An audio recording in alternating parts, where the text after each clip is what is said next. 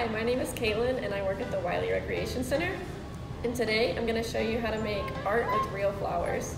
So what you need for this is watercolor paper, wax paper, a hammer, and some live flowers that you got either from your garden or from the store.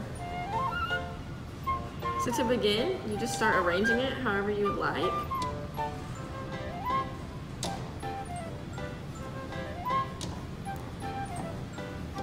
And whenever you put the flowers on here, try to avoid hitting the center of them.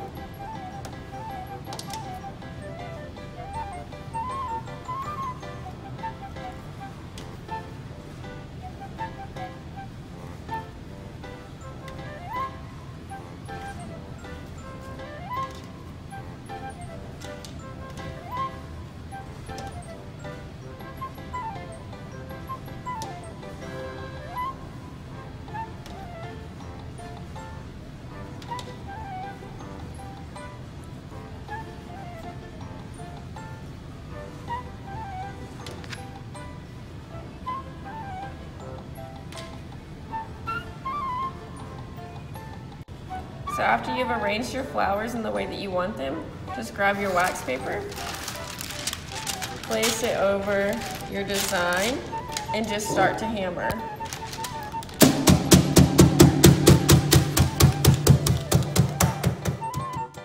So when you're done hammering, just remove the wax paper and the extra flowers, let it dry for a bit, and then reveal your artwork. And then you can hang it up or just decorate your house with it.